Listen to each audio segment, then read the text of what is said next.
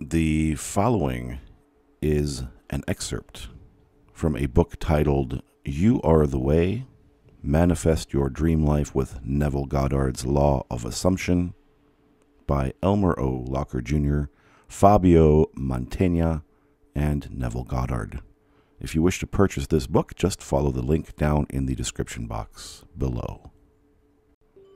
This is the story about David's grandfather, Elmer. Today, I'm going to address the question I've been getting probably 10 or 15 million times regarding how my grandfather would manifest relationships into his life and how he would have sex 3 or 4 times a day at a minimum. Yes, he did. In fact, he ended up divorcing my grandmother based on these manifestations because he wanted to have multiple relationships with different women. The story was that he went home one night, and to my grandmother, he ran a chain of VIP gentlemen's clubs in Los Angeles.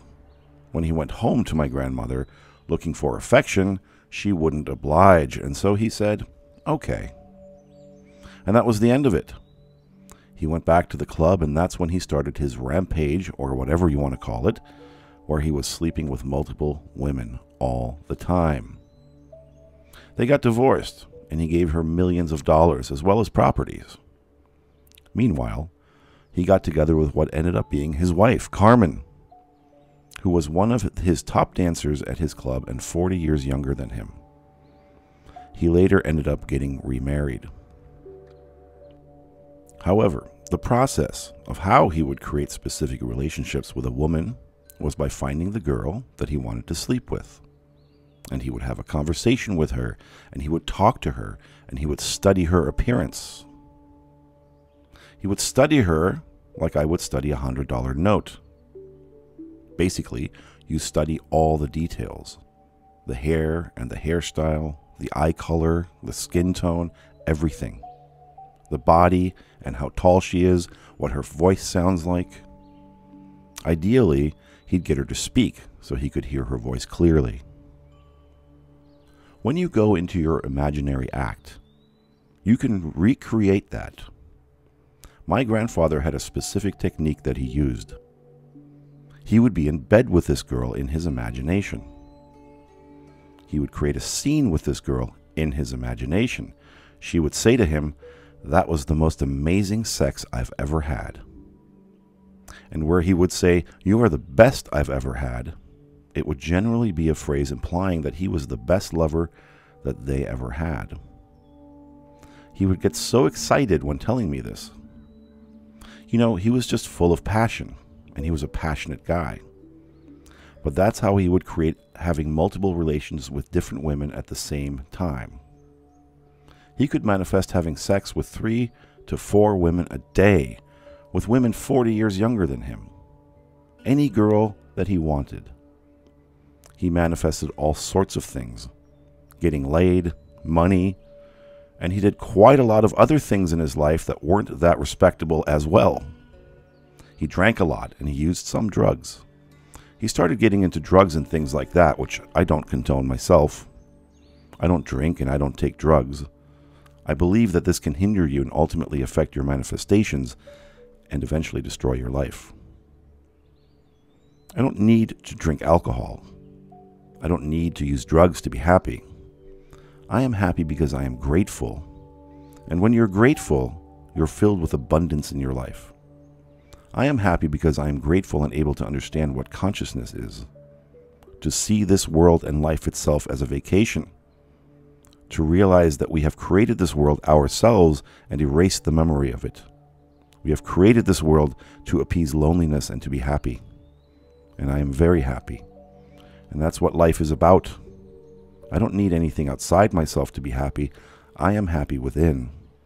And that was my grandfather's strategy or his technique on getting any girl that he wanted. Now, of course, this is a story about somebody who wanted to manifest having sex with many different women, in particular one specific woman who happened to be 40 years his junior.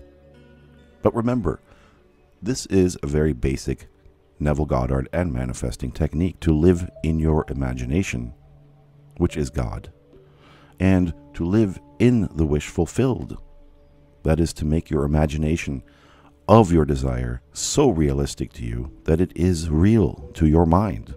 Whether it's actually being lived out in the world in reality or not at this point is irrelevant. The external world is irrelevant to your imagination. It takes second place to your imagination. Your imagination is God. So as you use these techniques, you can use this for anything that you desire. You can use it to count money in your imagination. $100 bills. And count them with the feeling that this is your money that you're counting. Whether you're actually counting physical money at that moment or not, you persist in this imaginary act. You persist in it for so long until it feels real to you. You can use this technique to manifest having sex with people. Specific people too. You can manifest this technique to have relationships with specific people. It's all the same. It comes down to your imaginal act and to fostering the feeling of the wish fulfilled, to really feel it as being real. Because when it's real in your imagination, when it feels real to you in your imagination, it becomes real in the outer world. You turn to your imagination, you turn to your inner state, and that is what you work on. That is where you create and foster the reality that you desire and become the person that you desire to become. If you found this content helpful, useful, valuable, please hit the like button now. It helps this channel get more views, more traction. It helps the algorithm understand that you like my content and present it to multiple other people out there in the YouTube universe and the internet universe. Thank you for watching. And until next time, I am Tarkan. Happy manifesting.